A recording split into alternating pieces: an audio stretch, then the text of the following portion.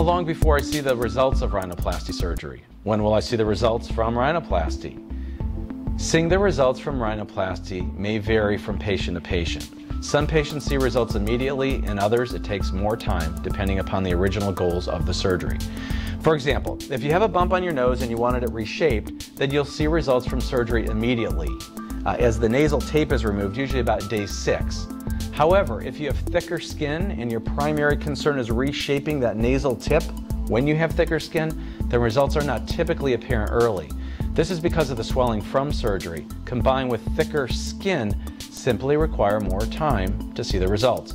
While steroids and other medications may be used to speed up the process, it simply takes time, patience. Final results from rhinoplasty can take 1 to 2 years to show some of the fine details and full results. That being said, most rhinoplasty patients who have realistic expectations are pleased with the outcome from the rhinoplasty within the first few weeks, certainly early months following surgery. How long does it take to recover from rhinoplasty? How long does it take to recover from a nose job? Rhinoplasty surgery recovery today is pretty incredible compared to what it was when I started performing these back in the 1990s. Back then, rhinoplasty was performed under general anesthesia where patients were intubated. That means a breathing tube was placed down your throat during the surgery. The machine would be breathing for you. You'd receive general anesthetic agents for 3, 4, 5-hour operation.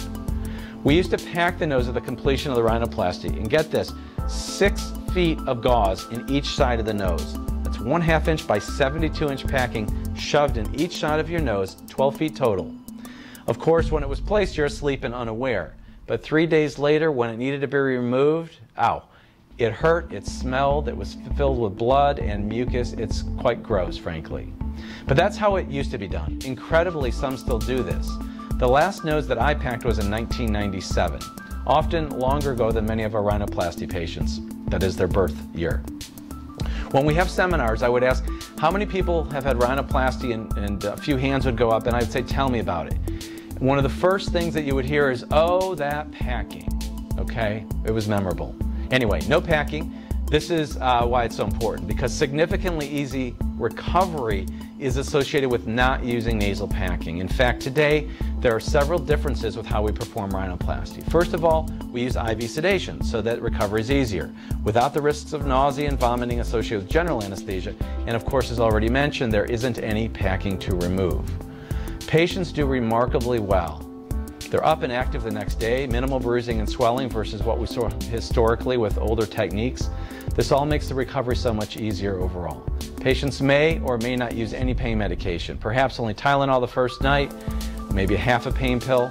The tape and splint that we put over the nose is typically removed about day 5, 6, or 7, and most normal activities are resumed.